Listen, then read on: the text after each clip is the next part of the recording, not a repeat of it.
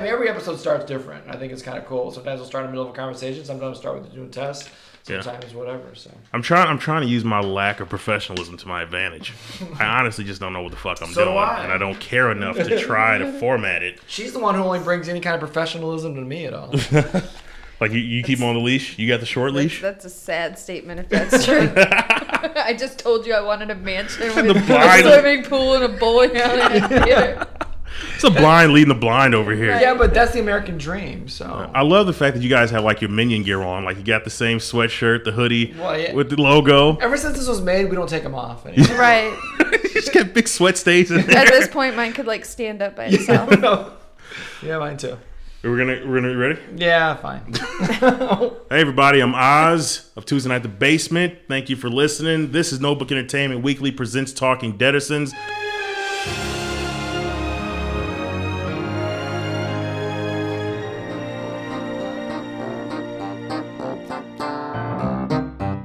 I'm here with the creators of the show, Kris Williamson. I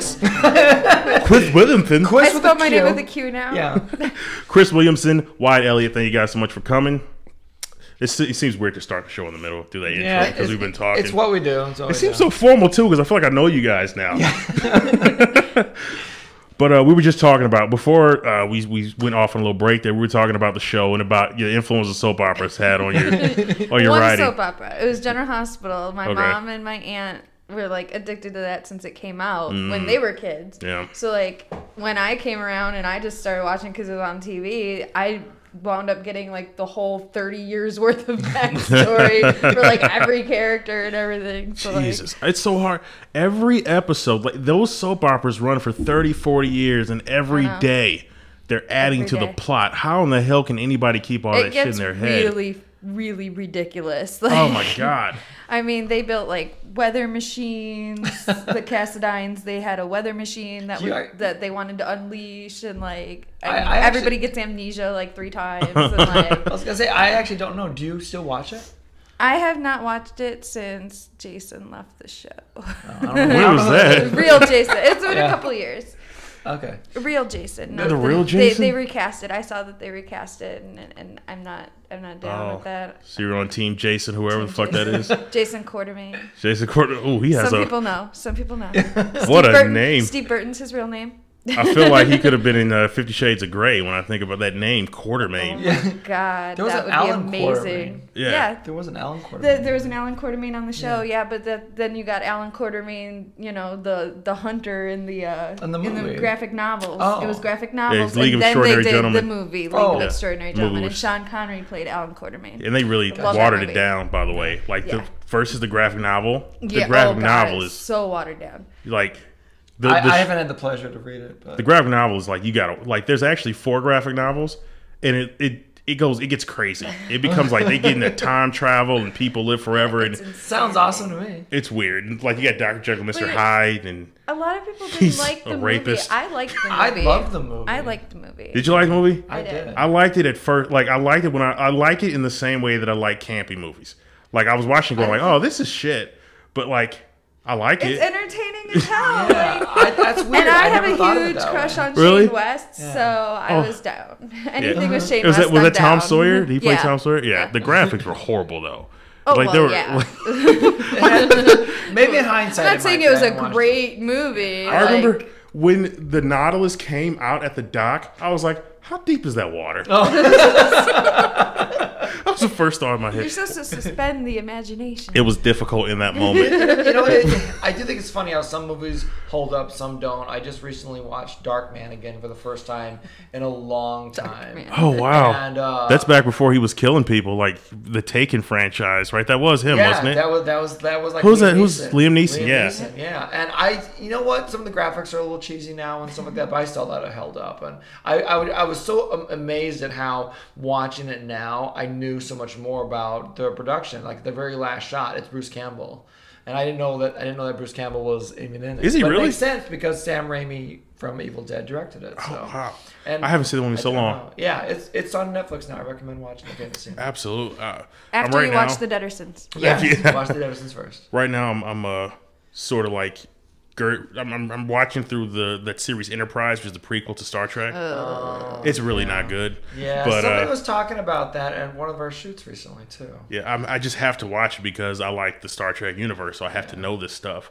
But it's not a great show, and I hate T'Pol, the character. I don't think I've ever seen it, but I know Scott Bakula's in it. They changed and I hear he's boring in it. I hear he's very boring. Bakula is boring in it. His acting is wooden. He does lines like this, like somebody will say that he'll go, but what does that mean? And you're like, maybe he was trying to be the next Shatner. Yeah, I think he's just bad. If it's a prequel, maybe he was. And I'm sorry, we're going off on a little tangent. Going off on a tangent. I hate the fucking theme song to that show. To Enterprise. I don't know what it is. It doesn't sound like if you're a Star Trek fan. Nope. Okay, I am. I'm a big Star Trek fan. Casual fan, I would say. I am. Okay, you notice if you watch like Voyager and Deep Space Nine and Next Generation and Star Trek, the themes are all orchestral. Right. Like that's a through line of the shows. Right. And then this one is like just like a knockoff, like light rock song. It's got words to it. What? Yeah, it's weird. That's weird. It stands out. Yeah. You know, a little fact that I learned, years ago now, but like I remember I was a fan of Next Generation. Okay. And then when I went back and watched Star Trek: The Motion Picture, I didn't realize that theme song had come from the motion picture that they used in the Next Generation. It was not original. No way! I didn't even notice that. Mm-hmm. It was actually the theme song for the motion picture, which is terrible, by the way. Oh, teach me some shit. Thank you for that, sir. Yep. I feel educated. Going back to the Deadersons, one of the things you said about writing out all those plots together is because you have a little ADD going on, and so you have to it's not enough for you to just focus on one plot line at a time, right? Well, there's that, and I don't know. I feel like the more story we tell, the more interesting it is. It's like if we're just focusing, okay, this episode is just about Delia and Ash and Stacy and Cliff trying to, figure out the whole zombie human relationship thing, then you're missing out on what's happening with everyone else. And I want to know what's happening with everyone else, But don't you feel like that could be an episode? It could be. I feel like a lot of the storylines that you write, there's so much meat in them that I feel like you could flesh them out. Like the whole thing between, maybe not the kids. Well, I guess you could do an episode just about the kids' relationship. But let's talk about the relationship between, I always forget the characters, like Big Brother Deaderson, Donnie, and best friend, who's Stacy.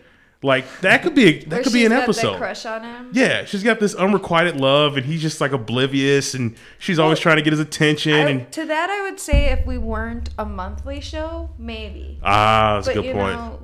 When you've only got one show and it's a half hour, we push it to 40 minutes with our special holiday episodes. But if it's a half hour, you've got a half hour to tell a story once a month. I just want to stick as much in there as I can. And try and make it as in-depth as possible in those, few moments that they're on screen. And I think that the talent of our cast is what helps make it believable. Right. And makes it where you're like, okay, well, I only got to see them for 2 minutes, but I want 2 more minutes. I want to figure out what's going on, that sort of thing. We've actually had fans come to us and be like, what's going to happen to so-and-so next? I can't wait. What's going to happen? And the answer is always, we don't know yet. But, going, and I feel like I've told this story before, but going into it. They really don't know, by the way, everybody. Yeah. I ask them, and they're like, well, I don't fucking know. People ask me, I'm going to know, They swear, they really think that, she tells me this stuff, and I'm just can't, at liberty to say, but I'm I really have no. You're all fucking Game of Thrones and shit over there. I have no idea. I'm the writer, and I don't know. What was it the other day? I suggested something, and she goes, "That's not a bad idea. I might have to go with that." Do you have when you think about your characters? Do you have ideas? Do you have a bunch of ideas about where you want the show to go? No. Or where, no? I just know. Cubs? I just know who each character is because I don't know about other writers, but for me, it feels like I've known these people my whole life because they've been up here. And each one of them has some part of me in them. They say things that I say or do things that I would do, but I try and make them all different at the same time. And so I think that's where it's at is I know who they are. And so that makes it so when it is time to sit down and write the episode, I can react like they are.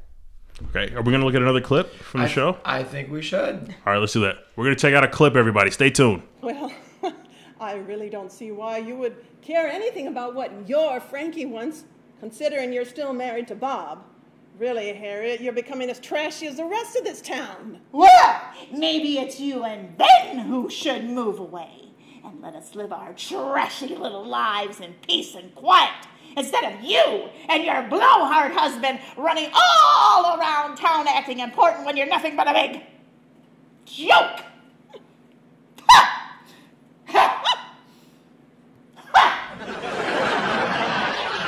So, I actually one of the plot lines that I find to be the most heartfelt and one of the ones that I want the most resolution on is a story of Ash and his parents. Yeah. We sort of hear, I hear that a lot. because that's the one, like all the other things that are happening in the show, like they're important, but it's all mostly about people getting what they want. And like the stuff between the Deadersons and the Midnights, it almost seems like a matter of pride.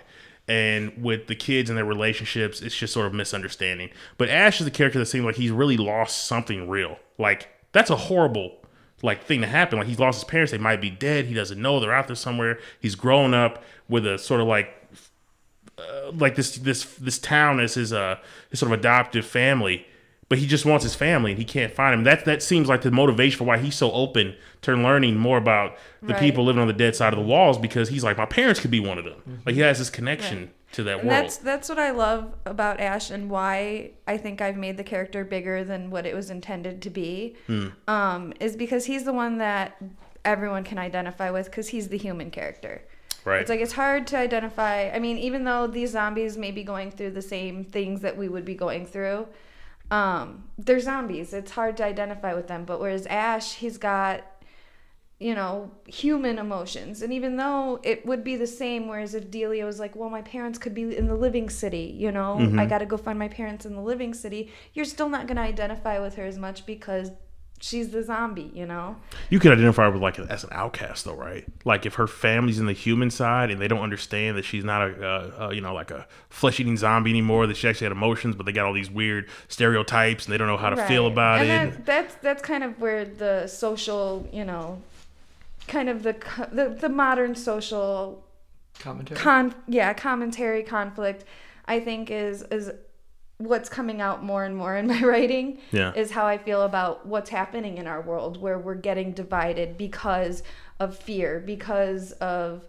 don't like these people, they're different than us, whereas Ash is like, well, they're different, but we also have a lot in common, and my parents could be one of them.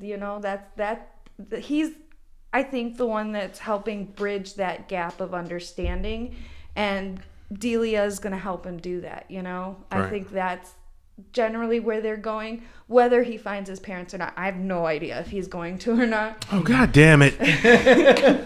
What are you doing to us? That's what I see, is they're the two that, they're the hope, Yeah. They represent the hope that as a society, even though we go through different things, and, we can come together in some ways and see each other as, equally living things, equally deserving human.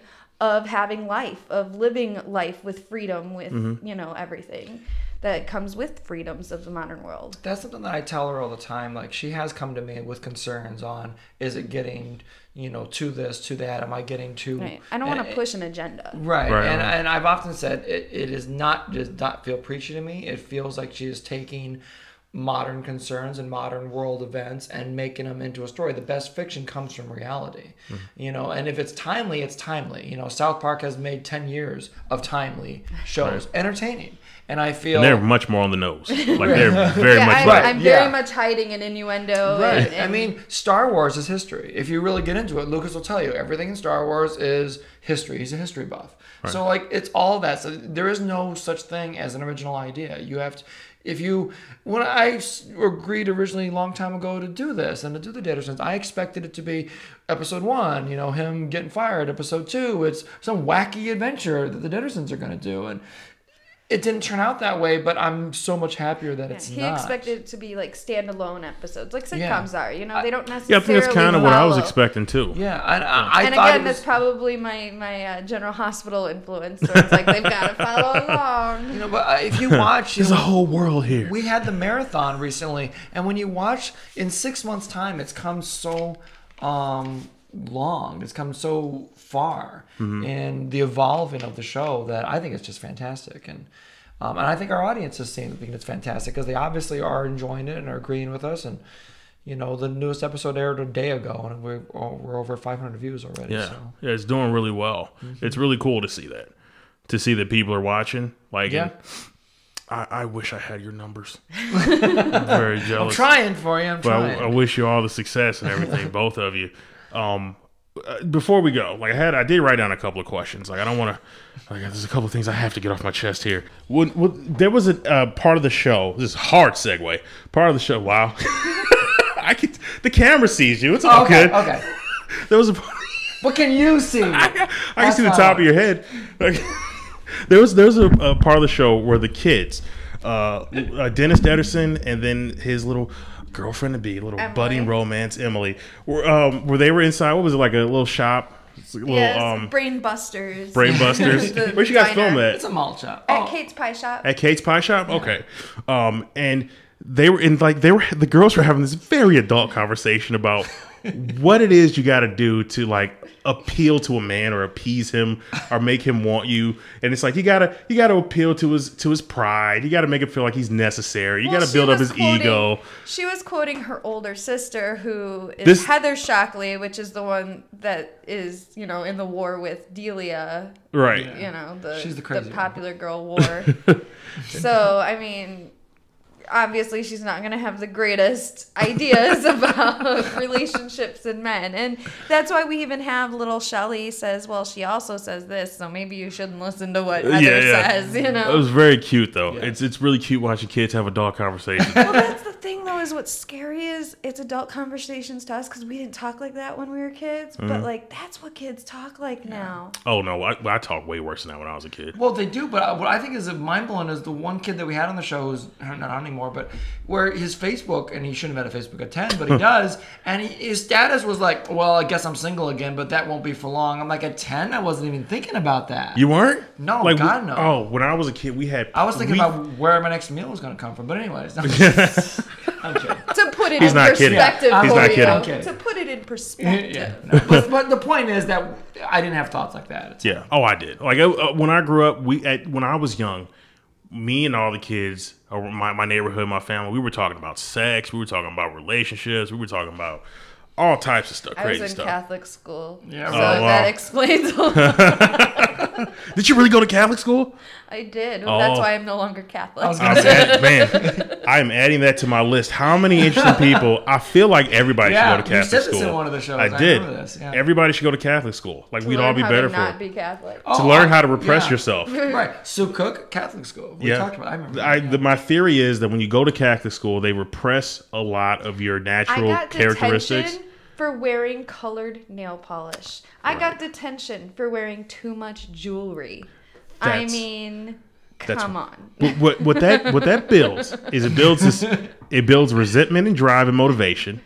To get away from the church, for sure. But being in the structure, it builds a structured. But they don't accept questions either. True. And I that's where I was like, we are parting ways now because I have questions about this book. You don't want to answer my questions, so. Which has always been my problem with any organized religion as well, because I've done the same thing, but at churches where I've asked questions and they don't like that. This is the way You're it is. You're supposed to be a follower. That's it. Right. This is fact, not. I've been to some decent churches. I'm not religious and I don't go to church, but I've been like there's different kinds. Some of them are churches. I went with my friend who's black and we went to her church and I had the best freaking What kind of church? time. What kind of church was it? I don't remember. Were they dancing? Yeah, they were all dancing and I went to one singing of those ones. Yeah, and like I was like, I could go to church if this was church. Like it's a party. But here's the funny part. Like I grew up in that kind of church, and all I want to go, I love Catholic services.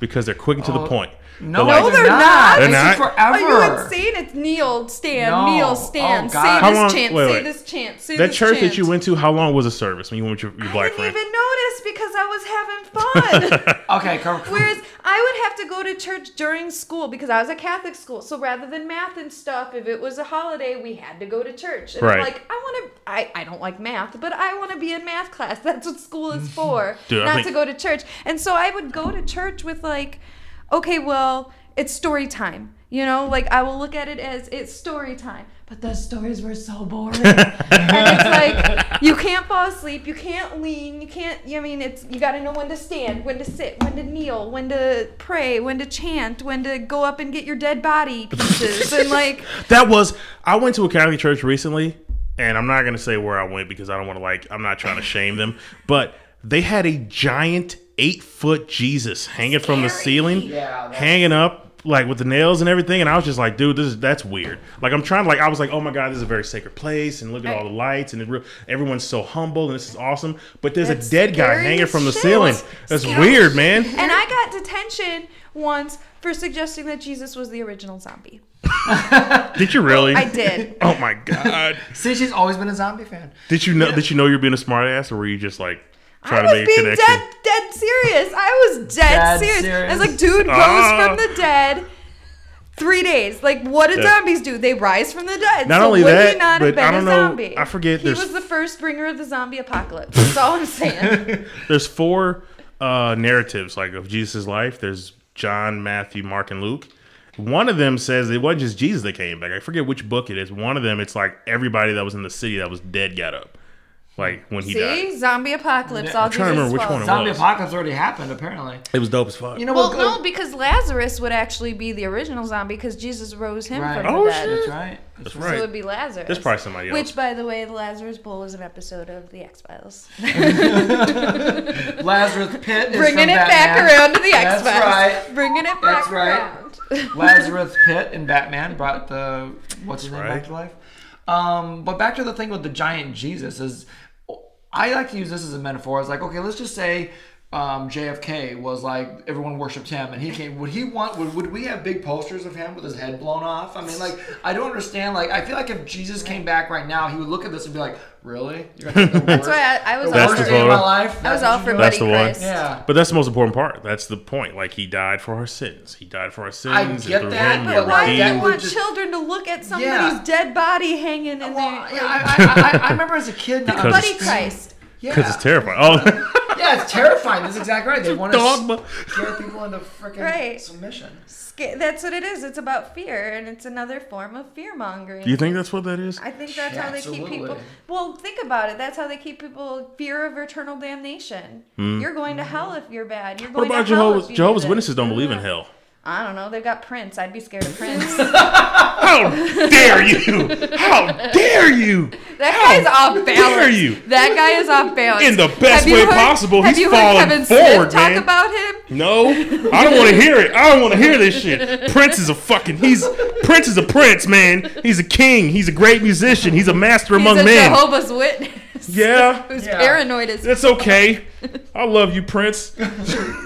He does I'm a great show. Watching. He does a great show. His live performances are legendary. How dare you talk about Prince? I didn't say man wasn't talented. I said he was a Jehovah's Witness. Could you imagine being at home and Prince comes up and is like, have you heard about the Watchtower? I'll be like, come on in. Bring Jehovah God into my life. No, Come on in. And here, I have a guitar right here. Prince, please.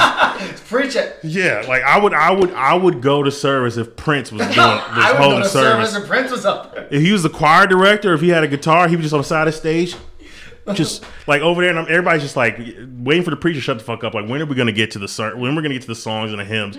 I'm ready for that dude to start strumming. I'm not saying he isn't talented either, but I will say he is batshit. He is kind of weird. Yeah, he says some crazy batshit crazy. I saw an interview he was doing, but batshit crazy. He was doing an interview where he was trying to tell somebody that if you believe the right things, you'll never grow old. And the interviewer was like, okay. He hasn't aged much. He looks good for his age, but he has aged. Like he definitely watch Purple Rain and then look at him. Yeah, like that's so funny. He's so hairy. Like if you see him back when he first got started, he was hairy as hell, and like you can tell, like he stays perfectly waxed and perfectly coiffed, manscaped down to the pubes. I bet you he's like a marble statue under all those clothes. He's got the painted on eyebrows. I think I could go the rest of my life without knowing. Right. I feel like I need to have this question answered. You meet him. I just have one question for you. I'm just gonna tear his clothes off as soon as I meet him. That's not gay, is it? It doesn't matter. Whatever. This is me. I'm just being open here. If I meet Prince, I need to know what that man looks like. I need to know if he's got hairy balls. I need to know if he waxes completely. I have to know. It's been sort of a dream of mine, like my entire life. Far be it for me to be a dream killer. That's right. But it is interesting when you run into somebody like that who, because with Prince, he doesn't. I mean, what do you think because he grew up as a Jehovah's Witness, I'm assuming, right? Him, Michael Jackson too, by the way, the Jackson family. They're a whole other bag of problems. Yeah. I don't know if the Jacksons are the best example of what Jehovah's Witness. I was gonna say, I know a lot of really awesome people that are Jehovah's Witness. Kind of a jackass. Yeah, Joe Jackson, yes, was pretty abusive. It seems like to his kids, but look what he made though. Like if that's what it takes, talented kid, and then Janet Jackson, and then the rest. He's got the talent of 1,000 men. I don't think that was Joe Jackson though. I think that maybe he saw the talent and maybe he pushed him further. Exploited it exactly. But he is not responsible for that. Yeah, besides watched them when they were kids. You knew Michael was the star. Right, but Joe was the one that got him there. Like Joe, they used to do this thing. Beyonce's parents did the same thing. When even they were kids, they would have him in the basement rehearsing over and over again, doing the steps over and over again, singing over and over again, on point, and now hours at a time. Bey. I know. Now she's fucking probably worth hundreds of millions of dollars. Right. One of the richest celebrities in the world. She's screwed up, like sitting there trying to turn white and stuff. I bet she's screwed the fuck up. Well, she's not that crazy, but I'm pretty sure she's not having sleepovers with Macaulay Culkin and shit. Yeah. Like. Keeping gorillas in her backyard. It was a different time though. Like that was a time when nobody could see how crazy you were. Like now, everyone can watch you. Like everywhere you go, there's cameras. And like she back doesn't then, seem that crazy. Well, I bet you she is. I bet you she's nuts. I'll say this: the crazy thing I ever saw of her was she posted a Vine or a video one time. It was on her phone. And she's basically saying to the camera, I don't know who I am. I don't remember how. She's drunk. Probably, but she was like out of her freaking mind. And just I'm sure I made a Vine like that. I don't even remember. I bet you. That's the craziest thing I've ever seen. I don't think you can accumulate that kind of wealth without being insane. Well, I really believe that. Mariah Carey, when she was like leaving those crazy ass voicemails for fans and shit, where it was like, "Hey, Mariah Carey," and Mariah Carey, unicorns and blah blah. It's like nobody, people don't realize this, but Mariah Carey is like the most wealthy singer of all time. And she's the number one female recording artist. She's out of her mind. Like, yeah. But I think it probably takes a toll on you. Out of touch of reality, that's exactly it. I think that like you can buy away so many problems that you don't get to develop a personality. And people hide problems from you too. Right. When you're that rich, people are taking care of problems before you even know that there are problems. You're not living in the real world. Right. I think you're protected. Joe Rogan said it best. He said that once you get $8 million, everything's free. He's like, there's no problems. He's like, you want to buy a house? Buy a house. Who cares? Love Joe Rogan. You want to, you want to go rent out the Super Bowl and run around naked? Go do it. Who cares? Right. You got it. There's no consequences. Well, that's exactly what they say. They say that when you need free stuff, you can't get it. You got to pay for everything. Once you have more money than God, everything's free. Everything's free. You go to a restaurant. Oh, here you go. But not even like not only is everything given to you, but like you have so much money that you don't even notice that you like. There's no sense of desperation and need breed character. Like that's why people who have weird fucked up lives. I'm looking at you, Wyatt. People who have weird fucked up lives become the most interesting people. It's because they had to develop a good character to deal with what life was throwing at them. Like you have to learn how to problem solve. Yo, shut the fuck up. I'm sorry, we've been cussing this whole time. I know we're not supposed to cuss on the Deadersons show. I know. I've been so careful. So careful. I'm just gonna cut half this. I have. It's my fault. I've been swearing. I'm very sorry. I know. I got a couple in there too, but I've been so careful. I'm really proud of her right now. I love the fuck word. You love the fuck word. Could have said the F word. It is the fuck word. I like that. I've been good, so I deserved one. I'm proud of you. The F word is my favorite word. So when you're not being recorded, you're just like dropping them like a sailor. I love the F word. I have this love-hate relationship. I feel like it's just like it expresses everything. Like in the Boondock Saints when he's like, "What the fuck?" Blah, blah, blah. Yeah. And they're like, well, that certainly illustrates the diversity of the word, doesn't it? And I'm like, yes, it does. The thing about the F word is the fuck word. I'm sorry, you can cut off. I'm sorry. What? The thing about the F word is... making my life harder right now, that's all. This is going to be the most bleeped up episode of Talking Deadersons ever. Fuck. The thing about the F word is... I'll just split it into 2 episodes. Like, people say, I don't like the F word, I don't want to hear it, blah, blah, blah. But there's things you can express with that kind of declaration. Everybody knows what you mean. Right. It's like a shorthand. You know what I'm saying? So, like, you get right to the point. Like, oh, that dude's really excited, really angry, or really confused. Right. Or he hurt himself. And you know, right? But the other thing is, it can also be a crutch. Like, I find myself crutching with the F word. Where, like, I'll be like it becomes my or my like. I was just gonna say that. I was gonna say, yeah, some people use it as their crutch. That's not how I use it. I know. I just like it. I think you use it like a fucking surgical missile. You use it like a precision strike. Fucking amazing. But I will say this. I do think that what Seinfeld said was correct. I think you have to work harder not to use it in comedy or in your writing or whatever than to use it. So I think that it is a compliment, knowing that she does like to use it as much as she does, in the Deadersons, to still be entertaining and fun without cursing, being vulgar. Yeah, or it's a very like PG, so PG-13 sometimes, but mostly we don't PG, go though. past PG. Hey, PG's come a long way since it used to be, so yeah, I would say definitely PG. I think there's one more thing. Indiana Jones and Temple of Doom. Yeah. PG movie. That movie ripping was hearts horrible. out of people. But like Temple of Doom and Gremlins, both in the year 1984, changed the rating system because of how they were tearing hearts out of people that should not have been. Parents were like, movie. What the? Yeah. I think we already bit past 10 minutes before you switch it up. Look, Temple of Doom is my litmus test for whether somebody's a sociopath. I ask people what their favorite Indiana Jones movie is. I'm a sociopath. And if they go Temple of Doom, I'm going, oh. I'm a sociopath. Temple of Doom is... I don't pass your test. I love all of them. You love Temple? That's your favorite? It's hilarious. Yes. And it's fucking, like, Temple I don't know. of Doom, it doesn't take itself seriously like the other one. Yeah, Temple of Doom. If you watch the other one, the 3 Indiana Jones movies, forget the 4th one. The first one and the last one, they're both about Nazis. They're both about ancient artifacts. The middle one is about weird stones and this cult and this... Things are gross out, and they're eating brains, and the girl's going crazy, and there's bugs, and there's a little kid. As a kid, I loved that freaking movie. When you're a little kid, you're watching that movie. It was amazing. It's hilarious. I watched it with my eyes over. Like Temple of Doom. I loved horror movies. That's what I was saying. Thanks to my father showing me Halloween at 4. At age 4. So, like, from then on, it was like he would show me all these movies, and I was fascinated. People like you were the reason we have the Saw series. I love every one of those Saw movies. The very first Saw movie I thought was, like, nice and tight. I could tell that there was going to be some sequel shit going on. Okay, spoiler alert, though. The ending, though, blew me away when I saw it. Like, and it's hard when it first happened. First time. Right.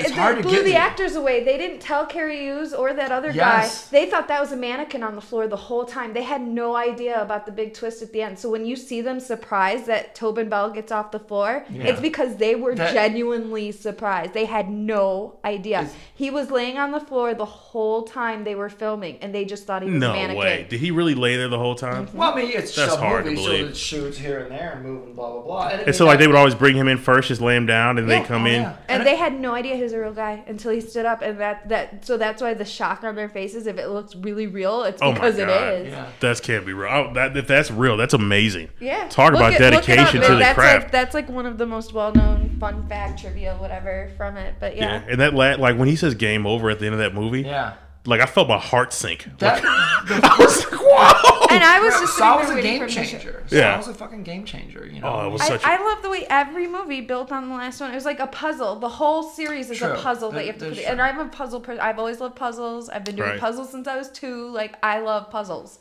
And so that's the way I went into looking at these movies, is each movie is a piece of the puzzle, and you get a little bit more information to put the bigger picture together. I like that. And that's how I went looking at them. And so I think that's why I have that appreciation for them, is because I'm not looking at them as, okay, well, this is the sequel, it's another sequel, it's another sequel. It's like, it's another piece of the puzzle. You know? Which is true. Each one picked up where the last one left off. So the last episode of Deadersons, there's the strong implication that Mr. Midnight is I was about to drop the F.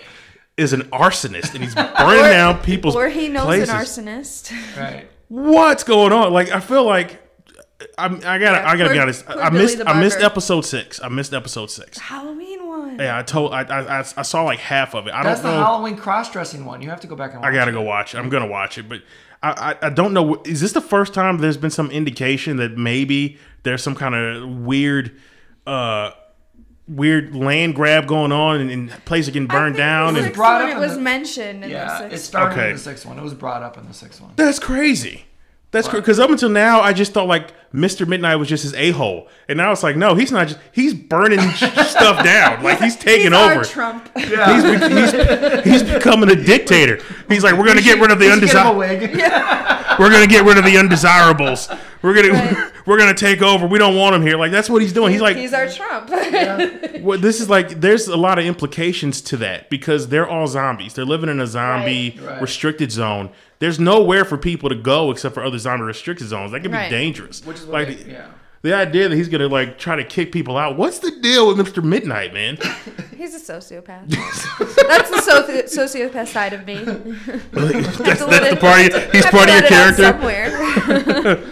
I just feel like that character went from being just like a grumpy old man to being like, you know, like Walter White at the end of Breaking Bad. Like, he started out as a mild-mannered, you know, chemistry teacher with, you know, maybe some anger issues, and now he's killing people. She hasn't seen it yet. Possibly. She hasn't seen it yet. Don't spoil it. Yeah. I've only seen the first season of Breaking Bad. And don't spoil it because I'm determined to make her watch it. I'm not gonna spoil it. I know what happens. Yeah, because no. I know what happens. It's the same way I have not watched all of the Star Treks, but I know about Star Trek because it's pop culture, and I love pop culture. So. Tell me, if you know what happens in Breaking Bad, tell me what happens. Walter White, Jesse gets killed by, what is it, the group of whatever. Don't. And then Walter White, like, doesn't he blow his own head off or something in the end? I'm not gonna tell you. That's so cute. That's what you think happened? I know he dies. That's what you think happened. You think Jesse dies and Walter dies? Yeah. You have to watch this series. Yeah. Okay. You're gonna be so excited. Did you know how the original ending of the first season was? Is like Walt was supposed to become a serial killer within like the first season. They did a cracked article about this, about how Jesse was supposed to die in the first. He was supposed Jesse to die. was supposed to die, and that was going to send him after the guy that killed Jesse, and he was going to trap that guy in his basement, with a shotgun pointed at him. And then the guy, like the dumbass teenage son or whatever, was going to go down there and find him. And the guy was going to like, okay, now I'm going to kill myself and like shoot himself and the kid. And so the kid was supposed to die too. Wow. Whoa. I can see that because remember he does lock the guy in the basement. There is a basement locking scene. So because shows do evolve, and that's why I love hearing behind the scenes stories like that. Because look at the Deadersons from where it started and to where it's going now. Like you just said, I never thought he'd be arsoning places. Right. I mean, it's like you don't know. That writers escalated quickly. This is the beauty of writers. You think Kris and I are the only writers who don't know what's going to happen as we're writing? I'm sure other writers don't either. Right. And now put them in a room of a bunch of writers. Like Vince Gilligan is the Chris Carter of Breaking Bad. So he's a genius and he oversaw it all, but it still he had to prove it and came from his brain. So he probably did have one direction he wanted to go. The show was a success. Things change, things happen, and you have to change your view. It'd be a completely different show if Walt became a serial killer in the span of one season. Look at the that's the thing. Like that's what I was just thinking. Is like that seems like a sudden boom. Like he went from. It's too quick. Like you need a gradual. Look at this way. When Breaking Bad started, what was really popular on TV? Dexter. So, but he already started out as a villain, like from the jump. Correct. But is he the villain really? What do you do? Is you copycat things. You copycat things until you find your own. Oh, okay. You're saying like maybe they were seeing like, oh, this is what's popular, so this is the route to go. That was their idea. Let's do this way, and then all of a sudden it took on a life of its own, and then it did its own thing. I feel like the Deadersons is taking on a life of its own. I also feel like it would be different if we were a weekly show. Yeah. Like normal shows. Because you could go. Right, because then you could have more development of the story. Sure. Basically, I've got half an hour every month to tell the story.